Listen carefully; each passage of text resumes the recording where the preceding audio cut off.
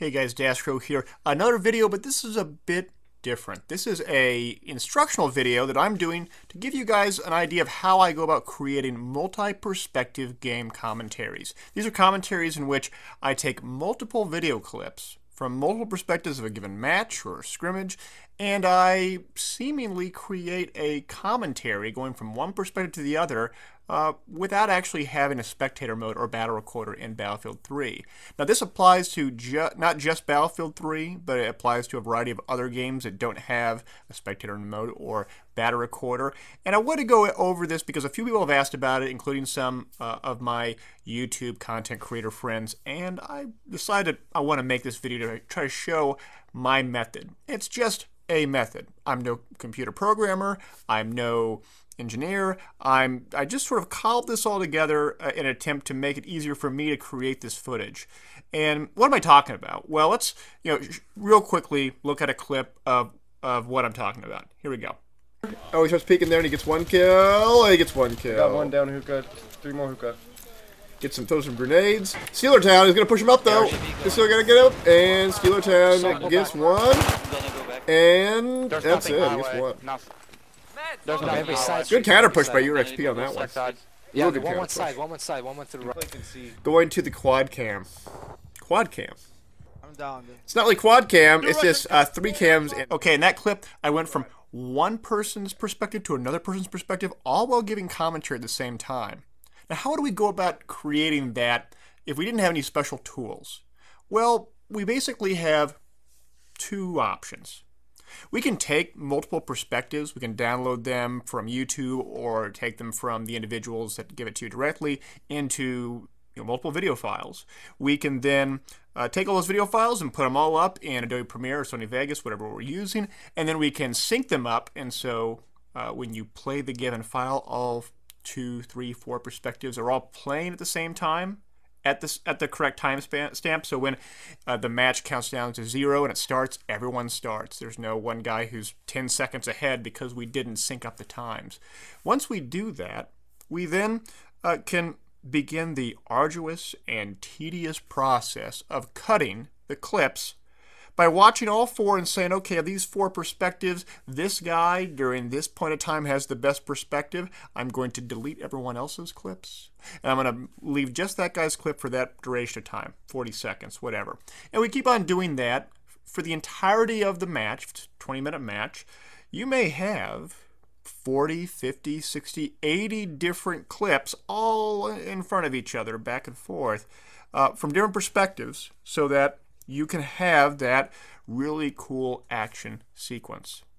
And what happens when you get done with that? When you get done with that, you can encode that video, and from there you can begin to give the commentary because you've edited it just the way you'd like it. And so you can watch that video a few times or just do it once and record live, and you can put your commentary over it, talking over it, just like I'm talking over this video right now. And then you can re-encode it again and then publish it and you're good to go. What's the other way of doing it? Well, the other way of doing it is you can watch all 4 perspectives and then you can give the commentary first. And then once you give that commentary, all 15 minutes of it, you can then cut all those 4 video clips into one sequence in which it matches what you're saying at any given time. Now, both of these options are incredibly time intensive. Why is that? Well, it's just syncing up the clips is pretty easy, but manually cutting each one, especially if there's a lot of action in multiple spots on the map, is very, very difficult because you're going to have to watch basically all 4 independently, or you could do a quad perspective like I do. And let's actually go to a clip and watch this while I'm talking. We watch all 4 and say, well, I want to go to this first guy's in the first quadrant, and then I want to go to the 4th quadrant guy, and then I want to stay in the quad cam and show that. And we do that, and it's very time intensive. So you may have a 15-minute match, but it may take you an hour, 2, 3 hours in order to get the clips just right. And then you do the commentary, and then there's all the encoding in the middle. It's really quite difficult. And to create a 15 minutes worth of footage, it may take you a long time to do it. And the first time that I tried to do it, I got fed up. And for me, whenever I try to do something that I think shouldn't take that long, and I feel like, or I think that there may be a solution out there, I basically drop it and start trying to figure out a solution. And that's what I did in this situation. Instead of going the sort of cut and commentate option, or the commentate then cut option, we have the daskro option, the daskro method. How does my method operate? Well, it's pretty simple. But before I go into it, we have to talk about the basics of how Adobe Premiere works. I use Adobe Premiere, and so this is some real basics about Adobe Premiere. Adobe Premiere is a video editing program. You have multiple video and audio channels in this bottom right section where you can add in video clips to a given video sequence. The video sequence is essentially your canvas. It's the end product. The video clips are just the individual clips that you want to throw into it. You can throw multiple clips on them. And there's really there's an aspect to this that's very important to differentiate, because I'm going to be talking a lot about this. There's essentially two different timings taking place in your video sequence, in your canvas. You have your sort of start to finish, and so you push that play button and it starts at the beginning and it plays all the way to the end. And you have a certain duration of time in that. But each individual video clip that you put in there is going to have a timing as it relates to the video sequence. And so if I put a clip right in the middle of a 4-minute video, I put it at that 2-minute mark, it's going to be at that 2-minute mark. It's going to start showing that clip when I'm 2 minutes into this video sequence. However, that video clip also has its own timing that is completely independent of the video sequence. It is a timing of that video clip itself.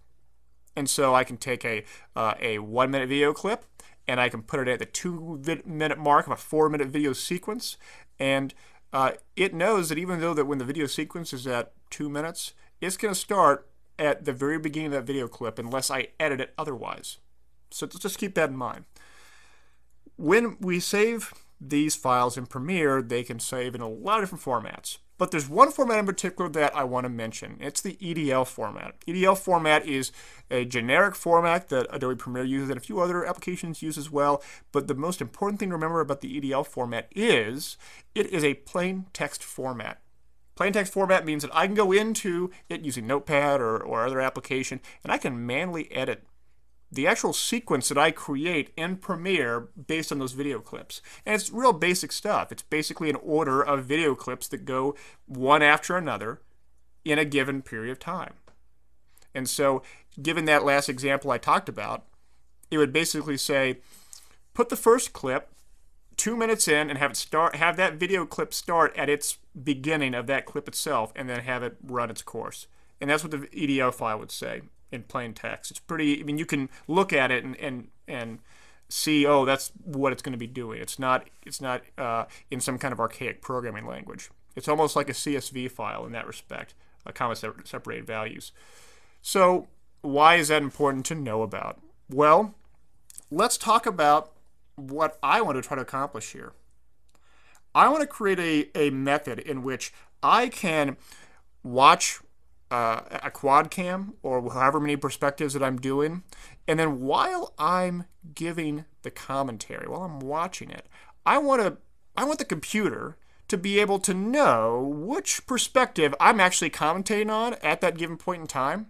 And so if I'm looking at that top left quadrant, I want to show the viewers, you guys, just that top left quadrant. Or if I want to show the bottom right quadrant, I want to show the whole thing. I want the computer to know which perspective I'm talking about. And so what I created was a small application. Application is not even the right word. It's a macro. It's a little script using Autohotkey. For those who don't know Autohotkey is a basic macro editor that a lot of people use in World of Warcraft and things like that. You basically can create very simple key macros. And here's what I did. I did something very simple. I said, okay, whenever I want to see a given perspective, let's just say I'm using a quad perspective, like we see right now, and I want to go from I want to show the first perspective, and then I want to show the fourth perspective, and then I want to show the quad perspective. 3 different perspectives over a course of time. I have 5 buttons set up on my keyboard, and you can actually hear me the clicking during some of these commentaries. And so I'll start talking, watch that quad commentary, have the Autohotkey record. I'll push my first button, it'll go to that first quadrant. I push my number 4 button, it goes to the 4th quadrant, and then I push the 5 button to go to the quad cam. And it's recorded all those keystrokes. It records really 3 things. It records what position I want to look at, which video sequence I want to look at. One, it records when I actually push that button in real time. And so if it's 2 o'clock in the morning exactly, and I push that button at 2 o'clock in the morning, it's going to record that I push that button 2 o'clock in the morning. And then lastly, it records in what order I push the buttons. And so the first button I hit was number 1, the second button I hit was number 4, the third button I hit was number 5. It records all that in real time and saves it to a text file. Once it saves to a text file, that's where the magic starts to happen. So I basically do the whole recording. And to give you perspective of how many times I transition from one perspective to another, in a 15-minute video, 15-minute round or match in a given Battlefield 3 game, I'm transitioning 70 to 100 times. Can you imagine manually editing 4 different clips each time back and forth so that over a 15-minute period you're basically cutting and pasting it 70 to 100 times? That takes a lot of time, and I don't want to do that. That's where this text file comes into play. I take this text file, which, as you can see here, is basically just a list of me hitting buttons. That's all it is. I take that, I copy it, and I put it into a little Excel file that I created, which has a little macro, which the first thing it does is that I simply edit it so it's in a format that I can start to manipulate it with, and then I begin to synchronize or zero out the time that is recorded within that sequence, because the computer doesn't know that when I hit it at 2 a.m. that I really meant to hit it relative to the actual video sequence itself at the 0 second, 0 minute, at the start of the clip. I have to resync it. And that's what I end up doing with this Excel file, is it resyncs it so the time code is relative to the video sequence. From there, I only need to do a little bit of editing here and there to get the list into a format that I can then export out of Excel. I open up Notepad++, I convert it from a CSV file from Excel into an EDL file, and once I have that EDL file, this is where it gets really cool. I can take that EDL file, I can import it into Premiere. It takes a bit to be imported, but once it gets imported, I can then assign each given sequence to its actual video clip that I was basing it off of. And this is where it also gets really cool.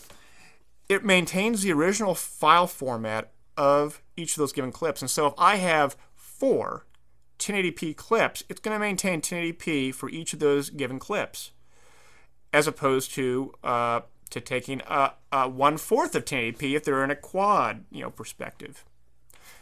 Once I do that, I'm in great shape. I now have this 15-20 minute sequence of almost 100 different transitions, and I can then just take my commentary that I recorded and webcammed and just plop it on top of it, sync it up, which is really easy because you can just sync up based on the keystrokes, and you're good to go.